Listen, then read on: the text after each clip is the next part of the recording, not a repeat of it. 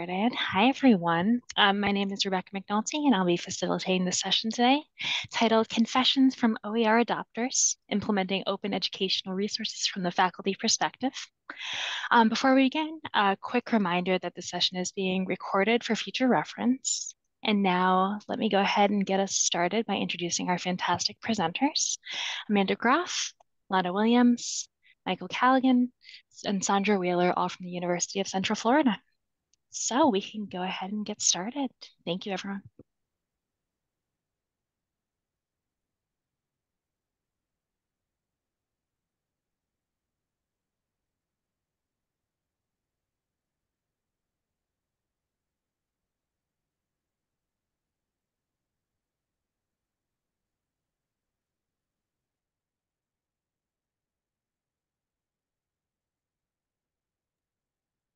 Okay, can everybody hear me now?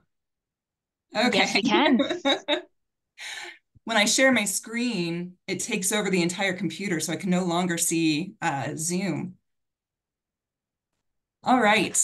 So thank you all so much for being here today. I'm going to present first. We're going to go through a series of essentially different ways that you can incorporate OER into the classroom, but also discuss our perspective and what we went through when we were adopting or creating an OER.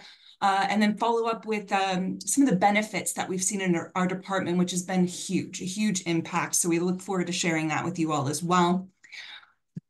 So, to begin, I wanted to provide a quote from UNESCO because I feel like it marries well with our mission in our department, with what it is that we're hoping to do for students in our courses, not just in general education courses, but throughout the entirety of the department. And that is that there's a right to education and that it should be made available, accessible, acceptable, and adaptable. And this is something that we strive for in a variety of different ways through our courses. So, today we're going to show you a few examples of how we have tried to implement this idea amongst our faculty in our department. So the first method I want to speak to is adopting an OER. So, there's adopting, adapting, and creating. And so for me personally, I've done both the adopting and adapting, and I know my colleagues here as well have done both as well. The biggest question that I get when I speak to faculty about adopting an OER is the time commitment involved. And that is something you definitely need to strategize before you go and elect to have an OER as your textbook for your course. Now, I was looking up LibGuides. I don't know if you've ever heard of that. LibGuides is a great resource for you to learn a little bit more about the application of things like OER or open access materials into your courses. And they list adopting an OER as the simplest means of having an OER in your course. Now, I do agree with this on some level because typically when you're adopting, you're taking the entire source, you're taking the book in its entirety and utilizing that in your course. You're not editing, you're not doing anything to change the book. So it's very similar to what we're used to as faculty where we adopt a new book, regardless of whether or not it's OER or a traditional textbook. The thing that takes me the longest amount of time when I am researching about potentially implementing an OER in my class is the vetting process for OERs. That can take a significant amount of time. Now that OER is becoming very popular, there's a lot of things out there for you to go through. And so, some tips that I'd like to give is spend the most amount of time vetting those OERs because you want to have an appropriate source, a source that covers the entirety of what you're hoping to accomplish in your course. So think about it as a front-loaded kind of work that you need to do. So you're doing the research first, and then you're actually putting it into your course. So the steps involved with adopting an OER, you got to find the OER first. Like I said, that is the longest part of the process for me. And there are a ton of OER databases, and I'm going to share a few with you here shortly. There are processes when you go into adopting an OER. In fact, LibGuides, as well as Creative Commons, provides rubrics to help you evaluate OERs to make sure that it is accomplishing the things that you need it to accomplish for your class.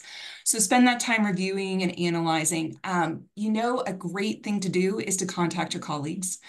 Say, I've found this great OER. You've taught this course before. Will you be a second set of eyes to help me evaluate what's in this to make sure it is basically everything that you need it to be?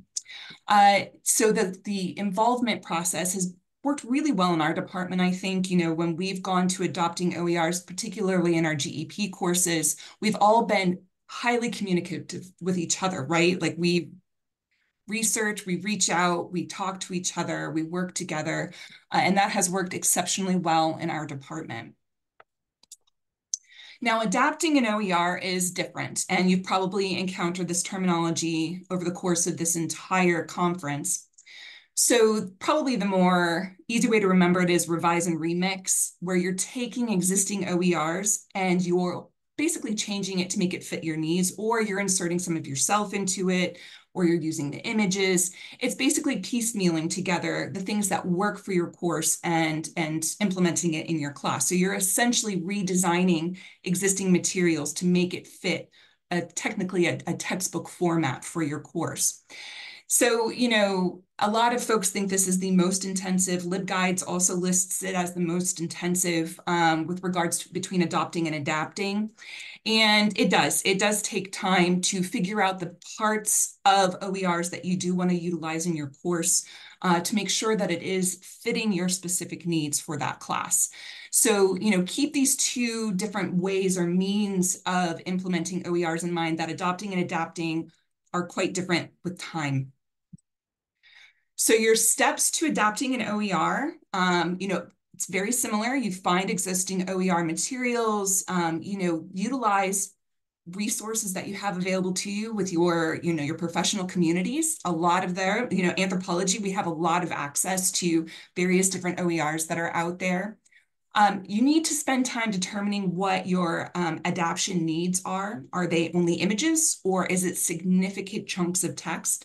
So again, plan ahead of when you want to adapt an OER for your class. So the big thing when adapting an OER, meaning you're making changes to this source, is to check its Creative Commons license. And the next couple of slides after this, I'm going to briefly discuss that, and I can provide some links for you all as well. So, you need to make sure that it is adaptable. If it is locked in as is, then you cannot make changes to that OER. So that's a very important step when you're doing the initial research. Before you go all the way into making all of these changes, you need to make sure you're allowed to first. And then again, getting colleagues' approvals with the changes. Potentially what you've done with, essentially what Lana and Mike have done too, is they put together something that we all reviewed and thought was wonderful. And so you might find that other faculty teaching your same courses in your department might want to use that book as well. So sharing is a really great way to get the word out about OERs in your department. So as I mentioned, the Creative Commons licensing is important to pay attention to when you are searching for different types of OERs to utilize in your classroom. A lot of the OERs will have different acronyms that they will use to let you know what it is that you need for permissions in order to utilize it. It gets very tricky. You're going to pull up some OERs and you're going to see a string of letters going across and you have no idea what those mean. Utilize the Creative Commons legends that they have out there. They can explain to you. I have a quick screenshot here just to demonstrate what some of those might look like. Some places use icons, which you can see in the top part of the screen on the left. So it's important to learn what those mean. The one that would basically put a stop to adapting an OER is when you see something called ND, non-derivatives, meaning you can't change it. So if you see an ND, you have to utilize that OER as is. But there are other attributes to pay attention to as you go through the process so you don't get too far along and realize you got to start all over again. So there are a couple of great places you can go to do your initial jumping off of looking for an OER for your classroom. I'm a big fan of Pressbooks. It's a great resource easily searchable. You can use the QR code here, but I will tell you that it will take you to an advertisement first. Just skip the advertisement and then you can be in Pressbooks, or you can just type directly into your search engine, this Pressbooks. It's a great place to start, and it lets you sort by licenses. So you can immediately go to the ones that you can edit or adapt for your classroom. And then here's just some other engines that you can consider that we've utilized, myself personally. I do like Open Oregon and LibreText as well, are also both really great resources for you to utilize to find the right mix of books for your classroom. So, you know, if you're out there searching and you're trying to find the thing that really captures what it is that you do in your class and you're just not successful, there is a thing you can do. You can actually create your own OER. And that is something that my colleagues Lana and Mike are going to talk about now, about their process and what was involved with them developing an OER for our department. So I'm going to pass it off to them. 1 second. There we go.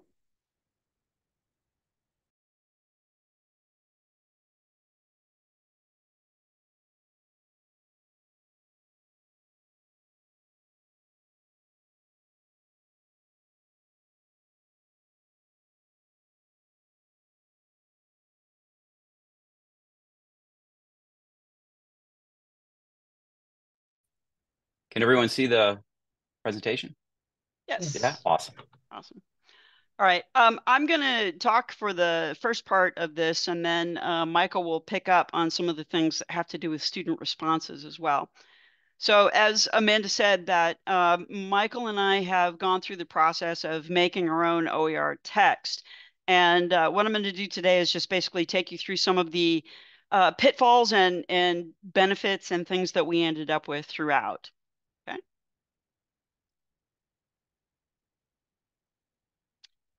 So one of the things that happened is we do teach a general anthropology A&T 2000 introductory course, and it's supposed to be an introduction to all 4 fields of study, and then with some applied aspects in there as well.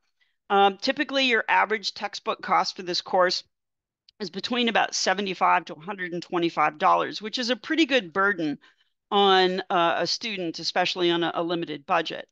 But one of the things that we found is for the majority of books that were out there, the content didn't actually fit that 4 fields of study approach. What we ended up with was maybe 1 chapter that was on biological anthropology, 1 chapter that was on archaeology, and then the rest of it was basically an overview of cultural anthropology. And so this didn't really fit our 4-field approach.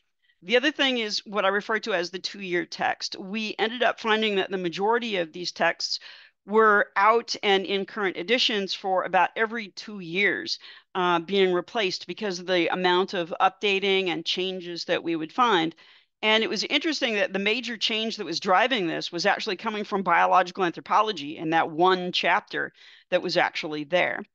The other thing that we found is that for most of these textbooks, it was really difficult for faculty and the overarching kind of thing of like, well, these textbooks come with those ancillary materials. They come with like, you know, the PowerPoint slides, the instructor notes, we have test banks and things like that. And so a lot of us are kind of tied to those ancillary materials, which I refer to as the ancillary handcuffs, and it's really difficult to let go of those. So this was one of the things, these are the kinds of things that we were encountering at the beginning of our process. Okay. So this leads us to our search. We, as archaeologists, are very used to finding things. And in this, when we started thinking about using an OER, we visited all the usual sites back in 2017 when we started this process, and then in 2018 as well. And what we found is there really wasn't a lot out there for anthropology at this time. And this pun is very much intended. We did dig very deep into this. We looked everywhere we possibly could. And what we found was that there were very specific subdiscipline texts were coming out at this time. So something that was specifically for cultural anthropology or specifically for biological anthropology. However, for archaeology, there was almost absolutely nothing that was in existence. The other thing that we found is when we started looking for anything that was in bioarchaeology or in biological anthropology, that there were some very problematic texts. And this is what goes along with what Amanda was talking about with vetting. We found some that looked very good until we started reading into the subtext that was actually in there and finding that there were problems dealing with like evolutionary theory, and other kinds of things that would come up as far as like ideas about ancient civilizations and things like that. So again, vetting was very important in this process. Okay. So at this point, we were approached to join into the Open Education Resources Florida Challenge grant that was handled by our library staff and also by CDL, our Center for Distributed Learning. What they presented to us is that we had a time frame of about 1 to 1.5 years from start to finish for our project. And what we were going to be doing was developing an OER that we could actually use for our ANT 2000 that was more representative of what we actually do within our classroom. So what we did was we created some shared objectives, and then we created an in-depth outline for each of the different parts. We decided that because we have multiple sections of this, we wanted to definitely use standardized chapters throughout all of our different sections of ANT 2000. So all of our students would be getting the same type of experience in each one of the classes. The other thing that we did was we split up the sections and our work tasks between Michael and I, just like we would with any other type of writing project. Okay. So along the way, what we discovered was there was an existing OER text on culture and linguistics by the Discipline Association, and it's pictured over here. And so we decided at that point, why reinvent or recreate? Because what we were really concerned with the most was the archaeology and the biological. And the other thing that we discovered in the archaeology and biological was that visuals were exceptionally important. A lot of students had said that, yes, there are a few images in these chapters, but it doesn't really cover a lot of what we were covering over a much broader part than just one chapter. The other thing that we found was that presentation and format were absolutely key. For students to use the textbooks, we wanted to have the presentation in a way that would be appealing to them and engaging to them, but also thinking about the format of how they were going to actually be using the textbook itself. So in our OER, we had some very specific goals. We wanted readability and visuals, like what we just talked about. But the other thing that we have to weigh out is how much do we actually include? We wanted more, but we wanted it to be a teaching tool and not the teacher in and of itself. So in other words, more of like a compatible aspect that would go along with what we were presenting in there. Then the other thing we wanted to think about was faculty implementation. Is this something that all of our faculty could actually use? And that comes into that discussion and adoption aspect that we were talking about with Amanda earlier. We also had to sit down and think about aligning our learning objectives across the board with our faculty. What exactly did we want our students to get out of this process? And then finally, after all of that, we had to go back and reevaluate, again, what is enough? And eventually, through talking with our colleagues, having other people look at it, and then going through a lot of different kind of reiterations, we found out that we found a very happy balance that was actually in there. So I had mentioned that access and readability and things like that were very important. What we found, for many of us, we remember that we were going into the period of COVID, not short after 2019. And the access issues where we wanted it to be easily downloadable, we wanted it to be able to be used in any PDF viewer. And this became key during COVID because one of the things our students found was that they were able to access their textbook on their telephone, on their iPad, on anything because it was in that PDF format. And then also in the PDF format, it was very easy to make it accessibility compliant across the board. Use. We found out that our students were reading the textbook, not only just the summary that was at the end, not just the introduction, but they were actually digging into the material and reading it. We also were really concerned about visual learning. And so what we did was design a lot of materials to go along with that. And again, that aspect of the take-along chapters. We have it as an entire textbook, but with it being in a PDF, you can break that apart, and students don't have to have the entire thing with them. They can just have a chapter at a time that they can download. So this brings us to a lot of the different kinds of learning tools that we had adopted in there. We wanted to visualize a lot of processes, because this is one thing where we find that students were really interested in trying to figure out how the steps were taking place. I was amazed to find that there's a lot of creative common materials that are out there for us to be able to use. The DNA images that you see here came directly from Wikipedia, and they're very accurate and very good. The other thing is we wanted to have key concept tables. And so what we did was we created these tables like what you see all the way in the over on the left-hand side in the upper corner. These are kind of like inserts, so it's a summary of what they're looking at, and they can use those for analysis and other kinds of things as they're reading through. There were a few different kinds of images that we did have to construct ourselves. And so one of the things that you can see here is the comparison of the human and the chimpanzee skeleton. That was something that we did have to develop on our own. We really wanted to have concept review questions for them to use to kind of like get an idea of, are they actually able to understand some of the materials that they're using? And these are self-evaluation, or they could also be used directly in the classroom as like discussion points. And then finally, we had a glossary and an index that was being used. And the glossary was a really interesting thing to work through, because a lot of the times we had to sit down and say, what actually is this? How are we presenting it? And what kind of definition do we want to put forward? Okay. So that takes us to the final step that we went through, and that was peer reviews. I find that this is actually necessary for quality, and it really does give a little bit of legitimacy to your text as well. We selected some in-discipline reviewers who were also teaching intro courses, so they were familiar with what it is that we were actually looking at. This is very helpful at times. It lets you know if you're providing the clarity and understanding the concepts. A lot of the time when we read through the concept, we understand it, but when we have someone else read it, it does help to figure out if we're getting our points across. The other thing is they did recommend a lot of additional examples, which was helpful. In some instances, it was things that I hadn't actually really considered that were really good additional examples to add in. And the other thing is the visualization of the content. This was also very helpful. It let us know if the processes and images that we were supplying were actually good. But the same type of thing that we see in different kinds of professional publication, sometimes it was not as helpful, just like many reviews that we go through. There were some comments of like the equivalent of, I could do it better, or I don't use that concept.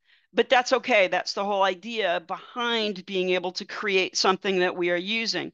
That adaption and that creativity goes into how we actually wanted it to work within what we're doing in our courses as well.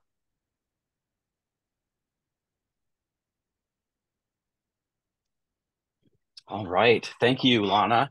I'm going to take over now. And I see in the comments, Lisa wrote, and this is just at the perfect time, that she loves the presentation because of the content, context, and visuals. We'll get ready for some just boring text now. Sorry about that. and just as you know, Lana, I mean, she did the lion's share of all of this, and she and Amy DeNoylis and our previous chair and interim dean, Tasha Dupre, really kind of suggested that we do this and kind of push us into it. And I was such a curmudgeon the whole time. But I think the result was fantastic. And that's what I'm going to talk about now, is assessing, if it worked or not. So basically what we did is, again, at the behest of Amy DeNoylis, is we started this scholarship of teaching and learning study, basically based off of an anonymous survey that we gave to students in A&T 2000 online. And we did it for a number of years and a number of different sections of the course. And then we also held focus groups.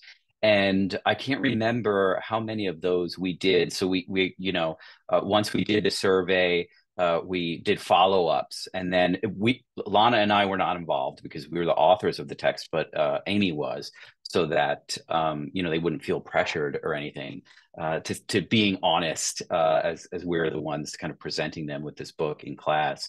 But we did, just so you know, we did offer extra credit, which I have no problem with. And if they didn't want to take the survey for extra credit, we had an alternative.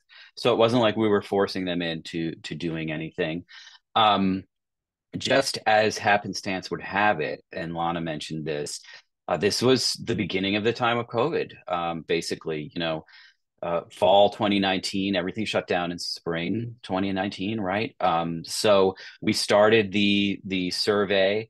We had 9 sections of ANT 2000, as you can see here, different modalities. So 2 face-to-face, 2 blended, or what we call mixed mode here at UCF, 3 completely online, and then 2 video. And I'm assuming these are kind of like the COVID classes where they're synchronous Zoom.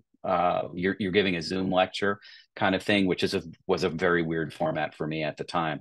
The survey was distributed to about 1,400 students, and we got a really good response rate, I think, because of the extra credit. But I like to hope too that maybe the students wanted to contribute. So 57%. If you're hitting 30%, you're doing really well. So I think we did really, really well in that regard. The questions kind of fell into 3 buckets or categories, asking students their background in anthropology, but also their background in textbook purchasing, because this was another initiative of UCF and the Center for Distributed Learning, and Amy, seeing how and why students buy texts, and figuring out if OER would help them. The second bucket was functionality. Did it work? Was it accessible? Was it user friendly? And then lastly, content. What they thought of that. And we published our study in 2022 in Teaching and Learning Anthropology. So you can look that up if you want kind of more details on this. Here are some of the results. That first bucket, the student background, their experience with anthropology. This is a GEP course, so very few students in the class had previous experience with anthropology. You can see that 90% no courses, and this is normal. I give out a little survey when I begin every class, because I like to see the background of students, how much detail I need to provide and background as I'm teaching the class. And this is pretty much average for what I get when I do that survey. You can see here too, this 2000 is an uphill battle, really.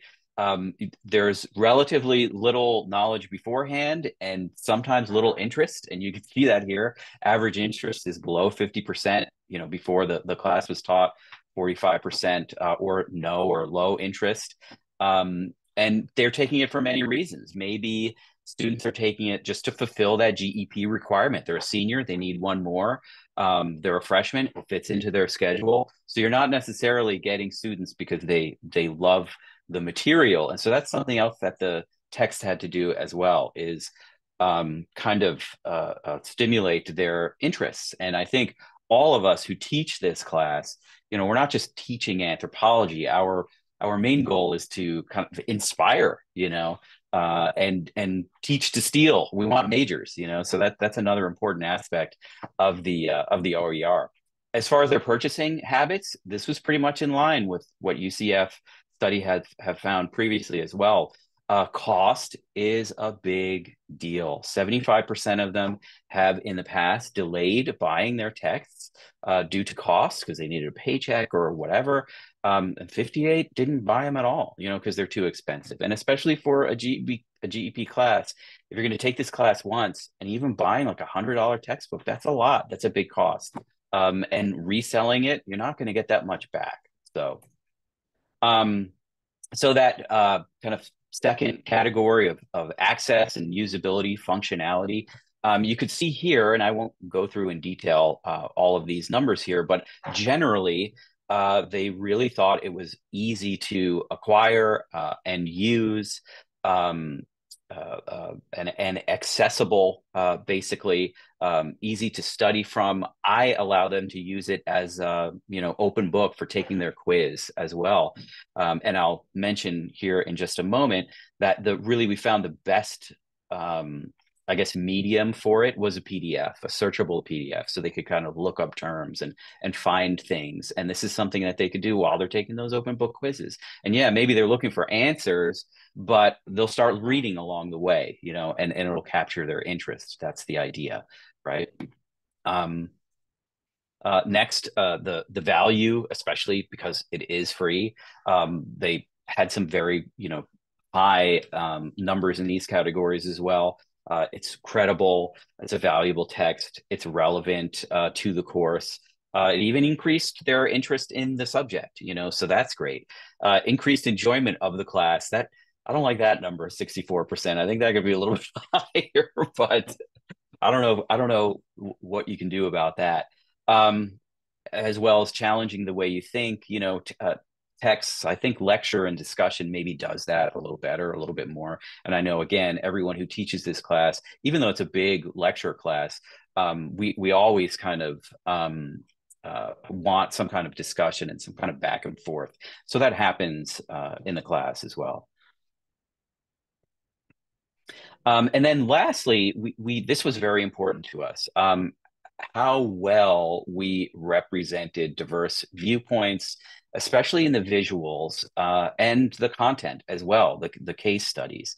And this is another area that was pretty challenging, and something these numbers gave us pause to go back to the second edition to figure out, how we could be more inclusive. And I'm not going to make excuses, but I am going to make excuses. A lot of the material that we had in the text was very basic and foundational, and unfortunately, in a way, there's very much a focus. It's an androcentric, male, Western, white perspective, but it is something that we worked on for the second edition to bring in kind of more diverse voices and visuals, even for the beginning of anthropology in the 1800s. And also, Lana was the one in charge of finding all the images and have them being licensable and able to show in the text. There are not, we were handcuffed by the diversity within the images that were available to us as well. So that was difficult and challenging as well, but something that we could work on. Lastly, how did the students do before and after the text was adopted? We compared our scores. I want to say we went to the UCF Mind Portal to get the official data on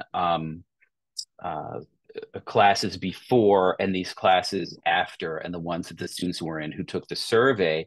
And we were very pleased by these results. Our DFW grades, or the D letter grade, F letter grade, and the withdrawal rate had been almost cut in half. And, to me, 14, 15%, that's pretty high for a GEP class in anthropology. This is not necessarily, we don't want it to be a weed out class. Again, it's kind of for inspiration to get people interested in anthropology and social science and that kind of perspective. So you can see the grades jump, more A's and B's, very much less D's and F's and withdrawals. Of course, there are still, always going to be people who get those F's and D's, but we were, I think, able to bring those grades up by having a text that was available, that they could actually afford and buy, and usable, functional, that they could access very easily. And that also aligned more with the way that we teach in class with the lectures as well. And that gave us the ability to do that. So overall, they were pretty satisfied, the students. And what they asked us to do was, even though we thought there were a lot of images, they wanted even more. So in the second edition, there was a lot more images, or even, I want to say, the third edition, technically, I think it would be. We also tried to represent more diversity and case studies, like Lana was saying. At first, we didn't want to put a lot of case studies. We wanted kind of more foundational concepts, and then let instructors add their own case studies, and that's where they could kind of have their academic freedom to choose what they were interested in. But the students still wanted more, so we gave them a little bit more, some kind of highlights from different individuals, and at UCF as well. And the issue is really still that kind of last bullet there. This is a very difficult text to write and a difficult class to teach because of the diversity of students and their career levels at UCF, and their cultural backgrounds and their experience and academic experience. So that's always still going to be a little bit of a challenge. Finally, in terms of formatting, something that we recognize that worked and didn't work, and Lana spoke about this a little bit already. PDF seemed like the best option, and I got to tell you again, like I'm really giving Lana the kudos, but she is a PDF master. She can get a PDF into the smallest file size. I don't think I would have been able to submit my promotion binder without her, because she was able to help me get it down to the amount that they allowed. So you can get it down pretty small, and it's readable, it's searchable. HTML did not work at all. We had it up on Stars as an HTML for a while. It was really bad. Those reader programs are kind of clumsy too, and you need to have one of them aside from Adobe. So it seems like PDF was the best option. And as you can see there, there's grades were up, DFWs were down. We even got some public shout outs on forums like Reddit about how the instructors who use this text and created it care about and value their students and their financial situations. And that's really important to us too. Having the students recognize that we do think about them and are concerned, that they're going to do well in the class. And I'll leave this slide, Lana, if you want to jump in again, because you had a lot to do with this second, or technically third edition here. Sure. So as Mike said, we had a lot of students who were asking for more images. So our edition that we're using now has 100 plus more images that are actually in it. We did introduce some of those case studies. The other thing is because of some of the different kinds of OERs of the adaptability, what we decided to do was use that initial text that we were using for the cultural chapters and move that into our GEP for cultural anthropology, which has been fantastic there. And then this created us an open kind of arena to adapt some other chapters to put in. And now we have one text with the archaeology, the biological, and our 8 new chapters of cultural anthropology that's actually in there. The other thing that we've done is develop some department faculty profiles that are going in there. You can see one in the upper right-hand corner. And we've also have on the sections where we have embedded career center links as well. So again, our idea is to steal. And so we're we're getting students interested in what they can do with a career in anthropology. Okay. Great. I think I'm going to hand it off now to Sandra.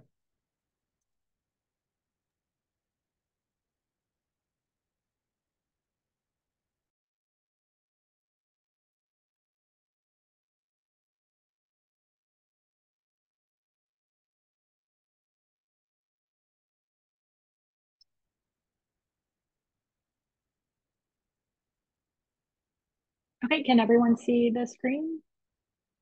Okay, perfect. So I wanted to highlight this image. This was taken last year. Our department was recognized for the group award for the Affordable Instructional Materials award. Oh, sorry. And you can see there's faculty here. The provost came. Amy Denoyles, our instructional designer, is also shown here, and our chair is shown here. And the AIM awards are essentially, there's individual awards and group awards for faculty who adopt low to no cost materials for their courses. And our department was recognized because of the efforts made not only in our general anthropology class, but across our general education program. So Mike and Lana and Amanda use the terms GEP. So it's the General Education Program. These are courses that mostly non-majors take to fulfill their general education requirements. So A&T 2000 is one of those courses. You can see the numbers here. We teach multiple sections per term, hundreds of students.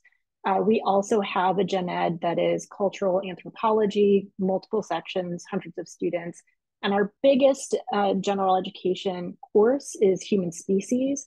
And you can see we can teach upwards of, thousands of students per term.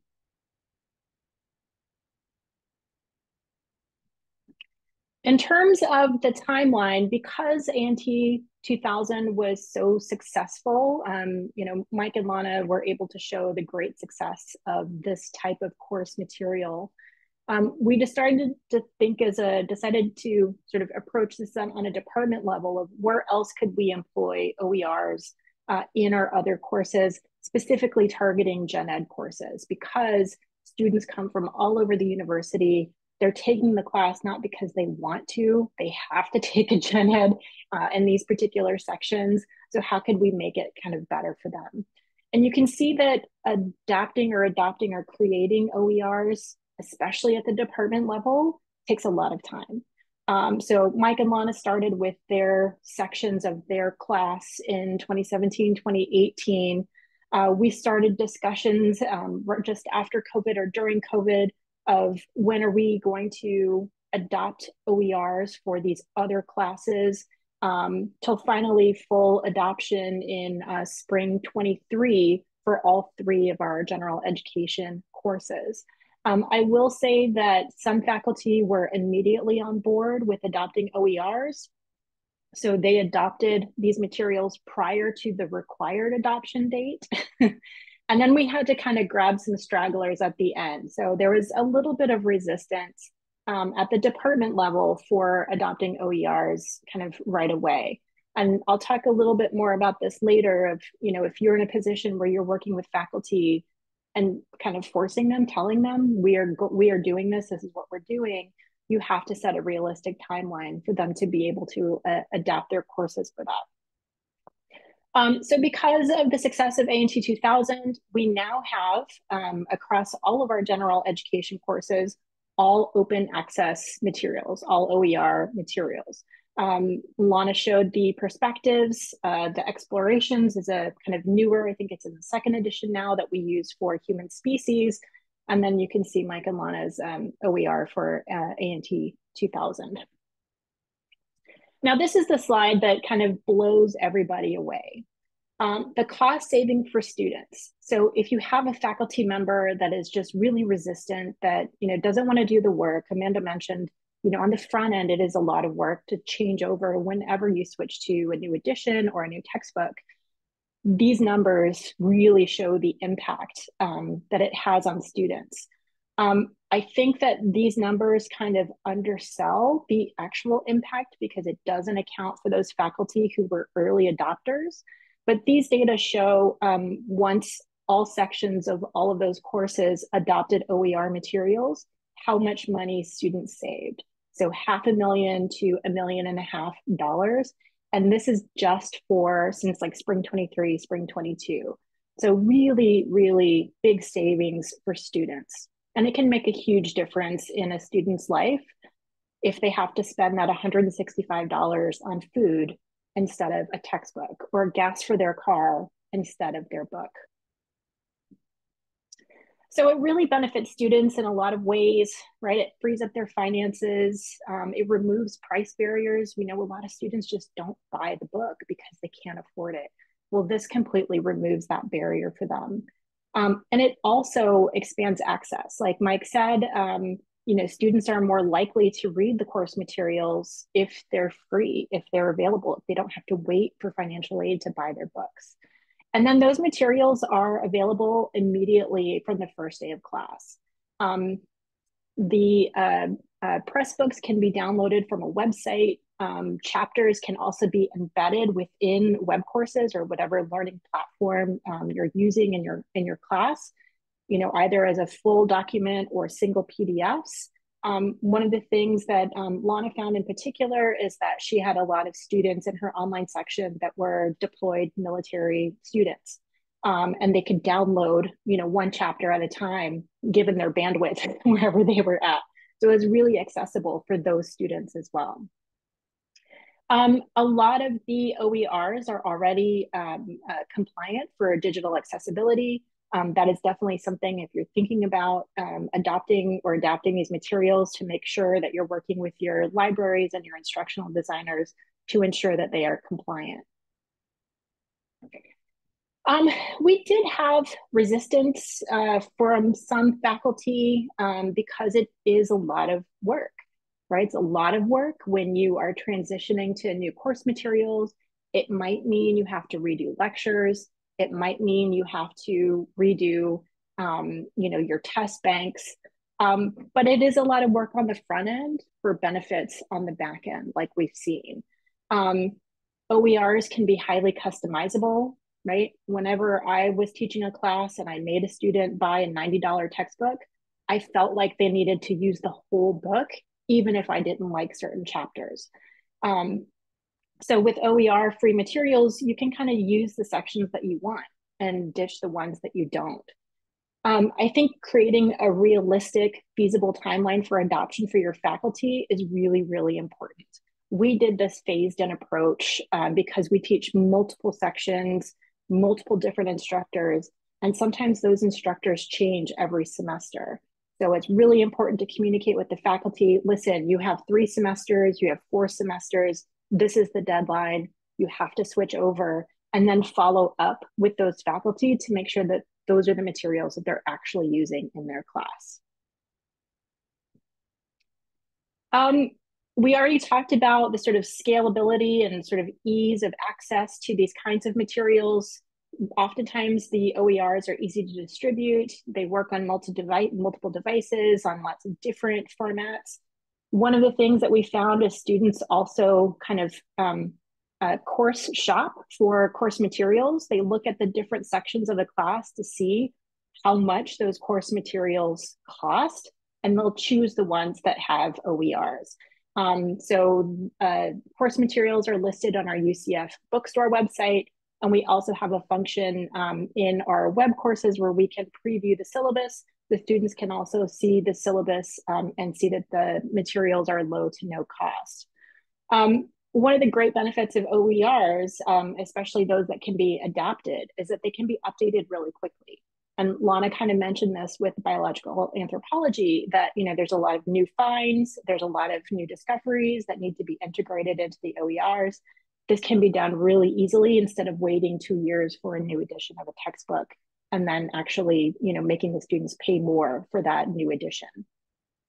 And what we found in some of the OERs, at least for anthropology, is that some of the new editions actually include ancillary materials. So lab books, test banks, some basic PowerPoints, but oftentimes you can just modify the things that you already have to help it supplement those OERs, or have the OER supplement what you already have created. I don't know if desk copies are still a thing, but we don't have to buy desk copies for our GTAs. So it also saves the department money on that end.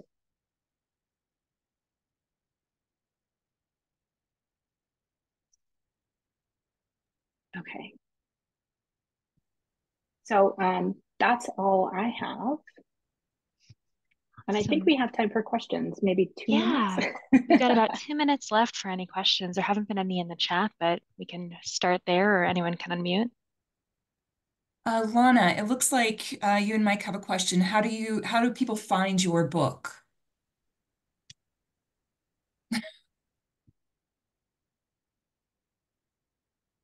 Yeah, I was just going to look up the link for it really quickly and post it in there.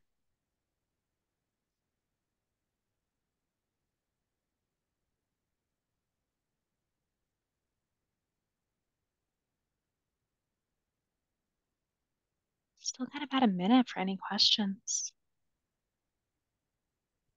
There in the chat, have you encountered students making alternate language options as an HSI?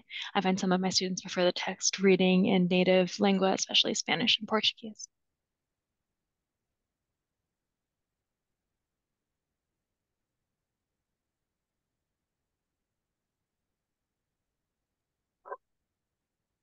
As far as I know, and Lana and Mike, maybe you can, since you created the OER, I don't think that we have had any requests from students uh, requesting the book in a different language.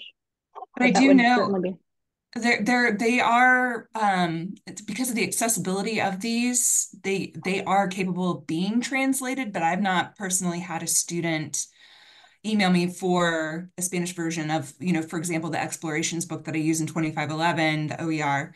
But I think because they are so accessible for things like screen readers, et cetera, that it is easily translatable for those students, and that might be why we don't hear from them.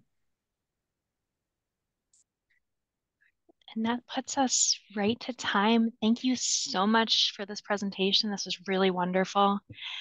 Coming up next at about 1 o'clock, we have a drop-in session where Karen Tinsley Kim and Kevin Corcoran will be answering questions about accessibility and open education, which fits really well into this presentation. So thank you for easing our transitions, everyone. And thank you to all the participants, and looking forward to more.